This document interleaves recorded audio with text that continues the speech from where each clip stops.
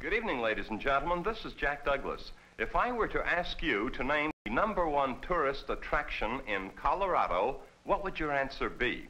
Well, mine would have been Pikes Peak, but I would have been wrong. The favorite tourist attraction in this big Rocky Mountain state today is the Air Force Academy near Colorado Springs. This is just one of many pleasant surprises in store on tonight's Armchair Vacation as we answer the call of Colorado.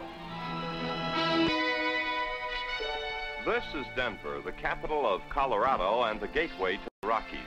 The best panoramic view of the city is from atop the sky deck of one of the downtown bank buildings, and here Miss Harriet Aker of Texas is visiting her friend Miss Phyllis Ray of Denver. The city is situated in a valley some 5,000 feet above sea level, so the air is clear and the summers are simply gorgeous. In the heart of the downtown area, surrounded by swank department stores and hotels, you'll see a miniature golf course. Actually, all they do is putt. However, the land value is worth a king's ransom.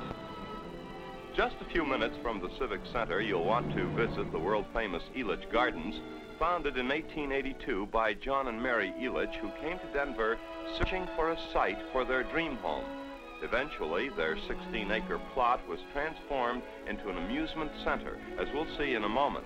But the magnificently landscaped gardens continue to be the main attraction at what is now 36 acres of flowers and fun under the sun. This huge floral clock is electrically operated and keeps perfect time. The hands are made of wood, but the numerals are living plants.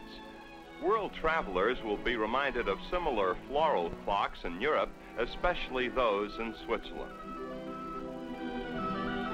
Elitch Garden presents big-name dance bands and a playhouse featuring well-known Broadway and Hollywood stars. And for the youngsters, Elitch has its own Kiddieland, a blessing for vacationers who hire a young babysitter, deposit the youngsters with her for the day, then pick them up again just before supper time. The kids have a ball, and they won't even know you've been gone.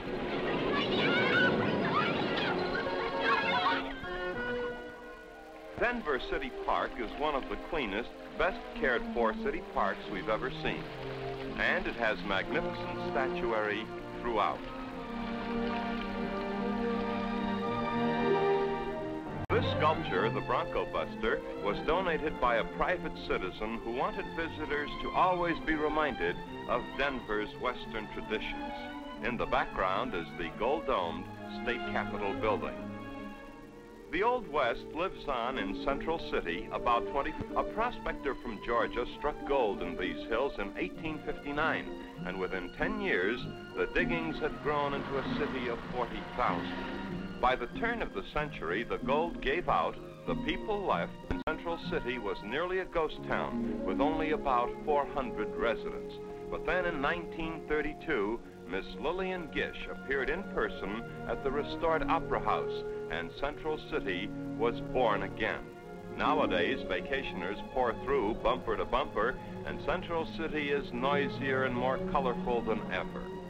There are dozens of curio shops to tease window shoppers, and the shop owners and store signs add to the old mining camp atmosphere.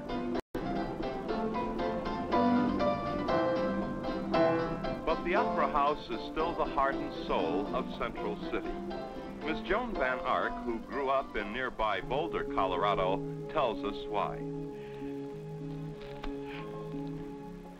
To most of the tourists down in the street, Central City is a city of honky-tonk pianos, quaint signs, the face on the barroom floor, and the historic Glory Hole Mine. It is also the home of the historic Central City Opera House, where each year the Metropolitan Opera brings its famous stars to sing in such operas as Traviata, Fledermaus. It also premiered The Ballad of Baby Doe. The Opera House is also the home of famous drama. Morris Evans came here with George Bernard Shaw's The Devil's Disciple. Helen Hayes performed here as Mrs. McThing. Shirley Booth was in The Time of the Cuckoo. When I was a little girl, growing up in these mountains, riding horseback, fishing with my family, I used to, every summer, drive up the canyon and see these famous actresses perform. I saw Julie Harris triumph as the Lark. I sat in the darkened auditorium wishing that someday I would be able to perform on the Central City stage.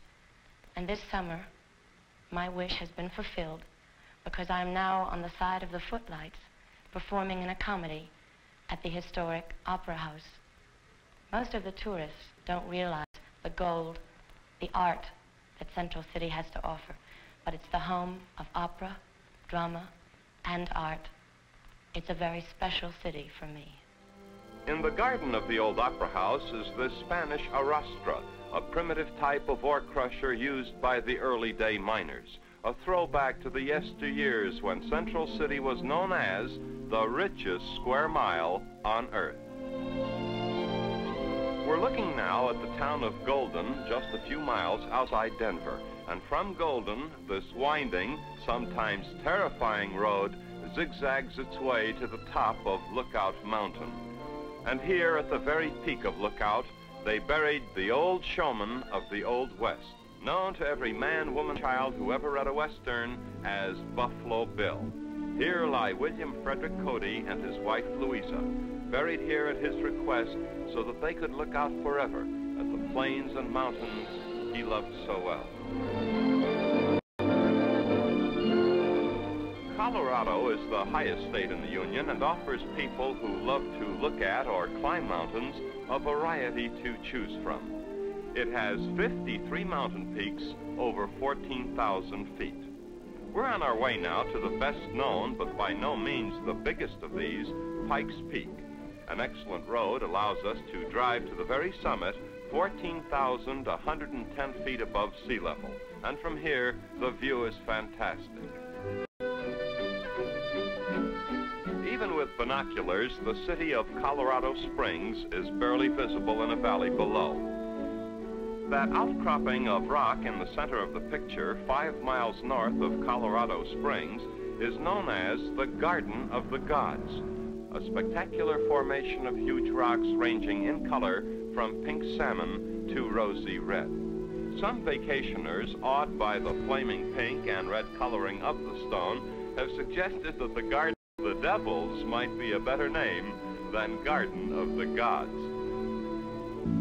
The pockmarks caused by erosion make ideal nests for pigeons and other birds. Drive south and slightly west of Colorado Springs, some 35 miles to Royal Gorge. Over the entrance to the park are the 7 flags that have flown over the gorge since 1609. England, France, Spain, Mexico, United States, Texas, and Colorado. Spanning the gorge and the Arkansas River below is the world's highest suspension bridge. The bridge is a quarter of a mile long, and it's a sheer drop of 1,053 feet to the river below. They have an incline railway to take adventurous sightseers to the bottom of the gorge, and when they say incline, they mean incline. The ride is perfectly safe, yet you can't help gripping tight for dear life, and one ride is about all the adults can take, but not the youngsters. Well, I'm a coward, and the youngsters can have it. Just take a look.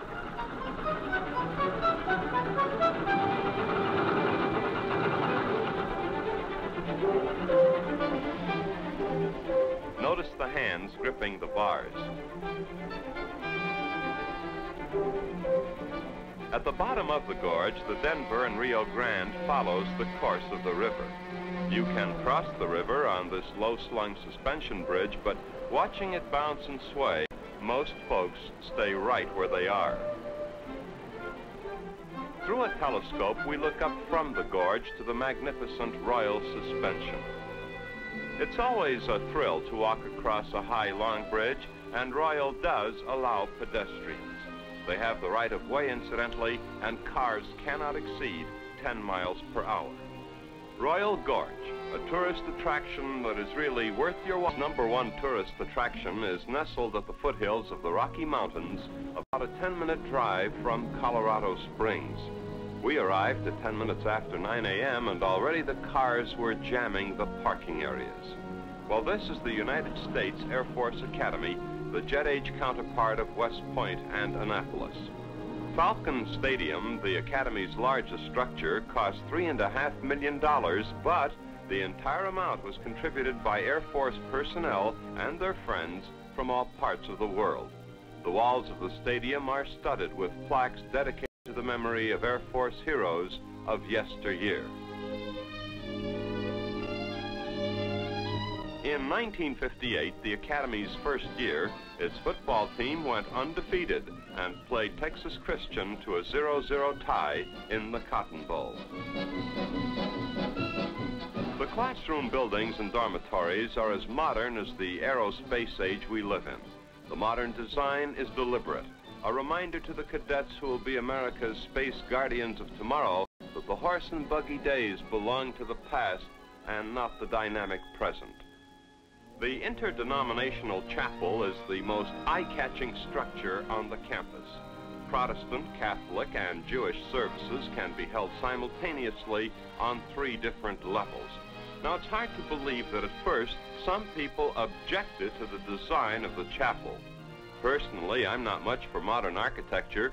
A lot of it, I think, is too functional and lacking in beauty. But in all my travels throughout the States, I've never seen anything like this, and neither have the millions who have toured the Academy since its inception. The stained glass windows are multicolored: blues, reds, yellow, orange, pink, amber, rainbows in colored glass.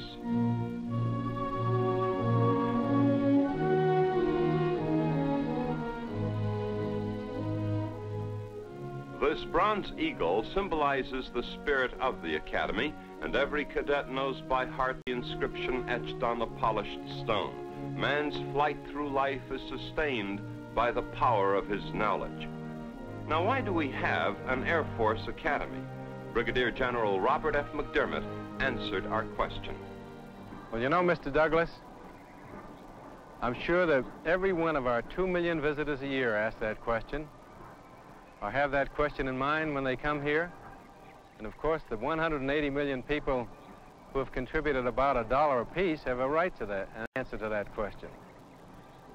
The reason for an Air Force Academy is similar to the reason we have a military academy, and have had one since 1802, and a naval academy since 1845. In 1947, the United States Air Force became a separate service. And the Congress felt at that time that the Air Force should have its own professional school to provide a nucleus of career officers for the aerospace age. So we are not just another college.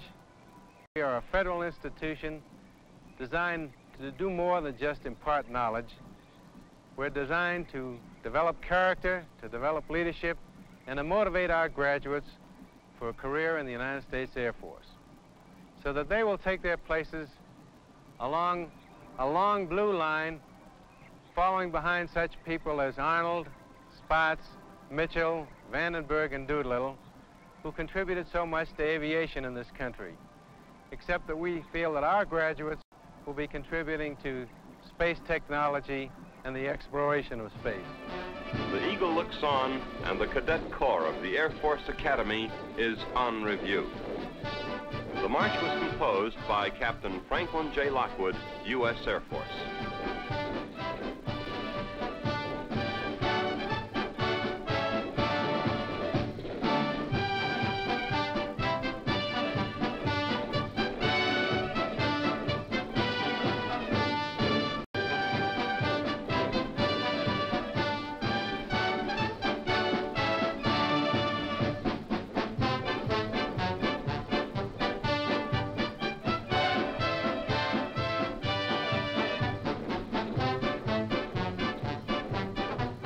In a state noted for mountain majesty, the vacationer can enjoy the opposite extreme at the Great Sand Dunes National Monument, supervised by the National Park Service. This desert of dunes in south-central Colorado covers an area of 57 square miles, and looking at these windswept dunes, you sort of expect the Foreign Legion to march by at any moment. Here and there, patches of wild grass try stubbornly to survive the parched and shifting sands. The small amount of moisture enables even trees to grow, but not for long. The roots dry up and the trunks appear as skeletons against the sky. And yet at the base of the trees, the hardy daisy blooms until the next wind piles the sand from 600 to 600 feet high. And while you marvel at the power of nature, your youngsters will run wild, especially city youngsters whose only contact with sand has been at the beach. They've never seen sand dunes resembling the Sahara, and they really have a ball. Well, see them, enjoy them, the great sand dunes near Mosca, Colorado. In southwestern Colorado, near the borders of New Mexico, Arizona, and Utah, time has stood still. This is Mesa Verde, the ancient Indian cliff dwelling that is at least 1,600 years old and perhaps predates the birth of Christ. The wandering Indians who settled Mesa Verde were farmers, and at first they lived in caves or pit holes. Later, they built flat-roofed, vertical-walled houses in rows. Ultimately, these rows of small houses or rooms became compact villages, which the early Spanish explorers called pueblos. Pueblos means village, and so these agricultural Indians became known as Pueblo dwellers or the Pueblo Indians. The Spanish also gave this area its name, Mesa Verde, the green table. And Mesa Verde reminds us that while the United States is less than 200 years old, the American is much, much older. You can drive your car and trailer to the very rim of the canyon, the Black Canyon of Gunnison National Monument, western Colorado.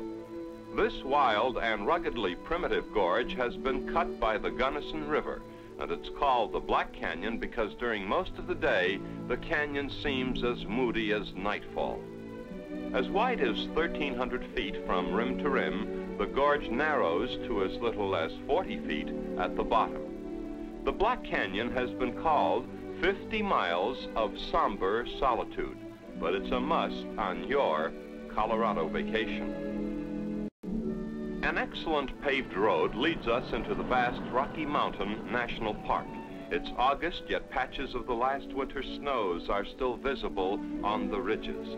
And this enormous national preserve of natural beauty spreads out over an area of 410 square miles of north-central Colorado.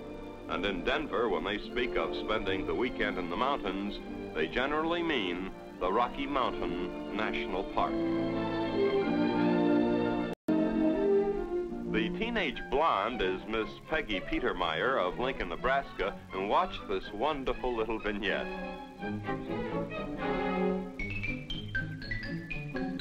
Jealously eyeing the proceedings from a nearby tree is the gray and white bird known as Clark's nutcracker.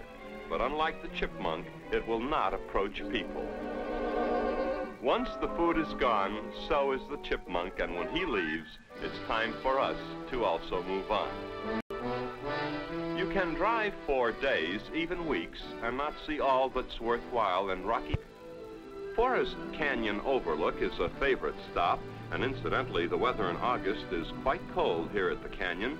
In fact, much of the plant life is similar to that found in Alaska. But whatever the month, this is God's country. And as you look at it, you get the smug, contented feeling that a part of it belongs to you. And if it doesn't belong to you, it doesn't belong to anyone. Heading west, we pass Chimney Rock in the distance. The altitude is almost 8,000 feet, and the air is like the bouquet of a rich wine. This is the railroad station at Durango in southwestern Colorado, just a few miles from the border of New Mexico. And we've come here to take a ride on what is probably the best, and certainly one of the oldest, narrow-gauge railways in America, the Silverton of the Rio Grande. The Silverton operates from early June through late September. It leaves Durango at 8:30 a.m., arrives at Silverton around noontime, pulls out for the trip back at 1:45, returning to Durango at 5:15. All in all, it's a full day's trip on a 3-foot-wide track. But what a ride, and what magnificent country you'll see. Here are quick flashes of what you would see on the Silverton train of the Rio Grande.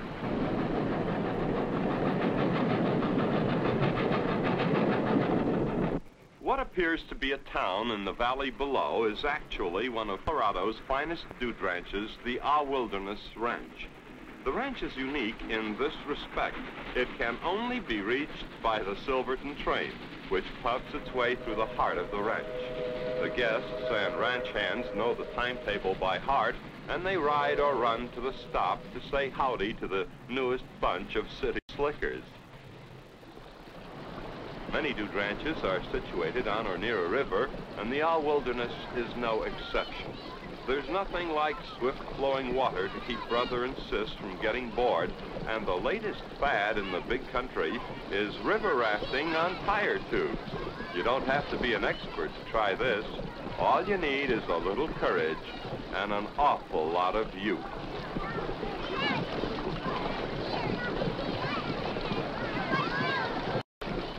Well, listen, my friend, you can spend weeks and months in this vast Colorado and wish you had years to see every mile of it. Take this little town, for example. The name of it is Ouray, and in the summer, you might look it over and pass it by. But in the winter, when the peaks of those San Juan Mountains are covered with snow, there isn't a village in Switzerland any prettier, yet it's right here in Colorado. Or if you're a romantic in love with the pioneer ways of life, Pueblo is the place for you.